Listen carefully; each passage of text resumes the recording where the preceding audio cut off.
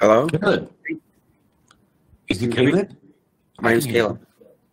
You can hear me? you. Yep. Can you hear me? 100%. Loud and clear.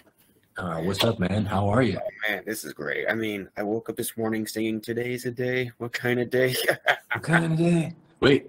Today's the day. What kind of day? The day Yeah. that you can do anything you want to do. Yeah.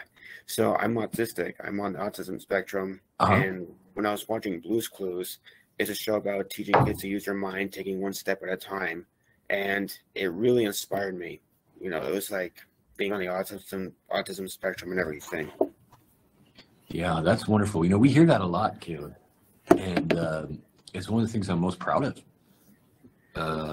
about Blue's Clues is the connection we made with the autistic community. We didn't predict that.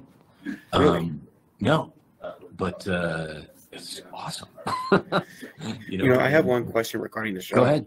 Go ahead. Ever since I was a kid, there was this episode about coping with frustration. Uh-huh. And there was a moment where Steve breaks his crayon.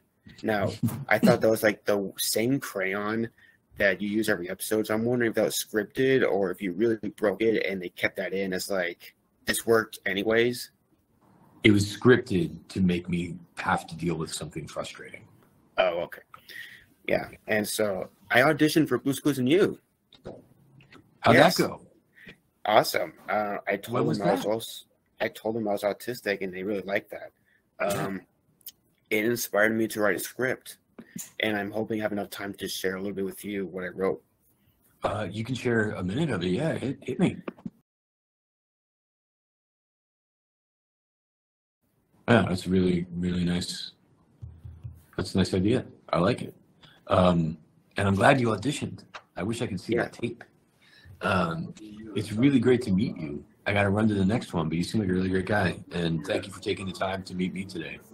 This is fun. Now it's time for so long. Yep. Yeah. Bye. All right.